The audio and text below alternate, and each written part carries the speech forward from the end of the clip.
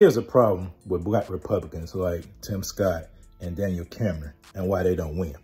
They don't win because they run these kind of campaigns like they are a traditional Republican. You're not.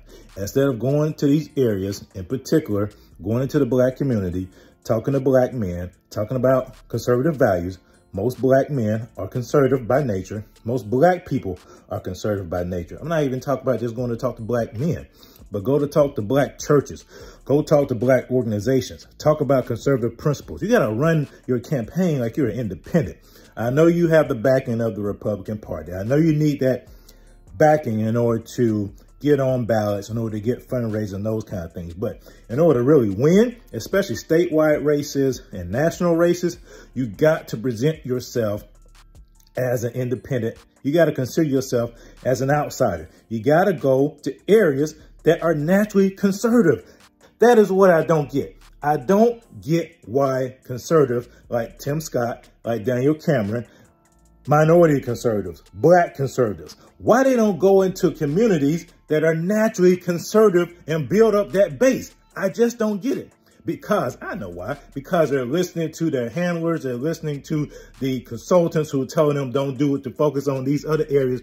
But you're not going to win without building up your tent. You got to create your own kind of coalition. Conservative people in these neighborhoods. You got to create your coalition of people that go to church, that believe in the Bible, that believe in God. You got to build up that kind of coalition. And then you bring everybody else who are traditionally Republican along. That's how you win. But these black Republicans forget that.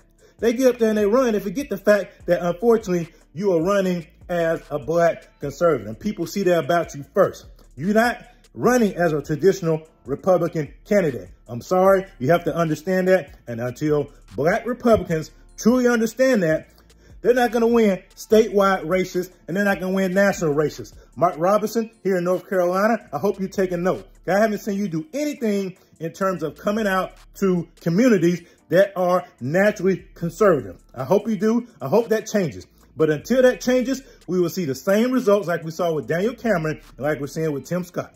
Black Republicans get on the stage, but then they get 1, 2, 3, 4, 5%. You have to resonate. You have to connect. And these people don't want to connect with folks that would want to connect with them. So instead, they lose. So that's my 2 cents when it comes to why black Republicans struggle and the problem that black Republicans have running state and national races. Hey, I want to say, if you haven't done so already, please hit the like button and click subscribe so we can get this message out to as many people as we can to let them know that they're not victims, they are empowered for greatness.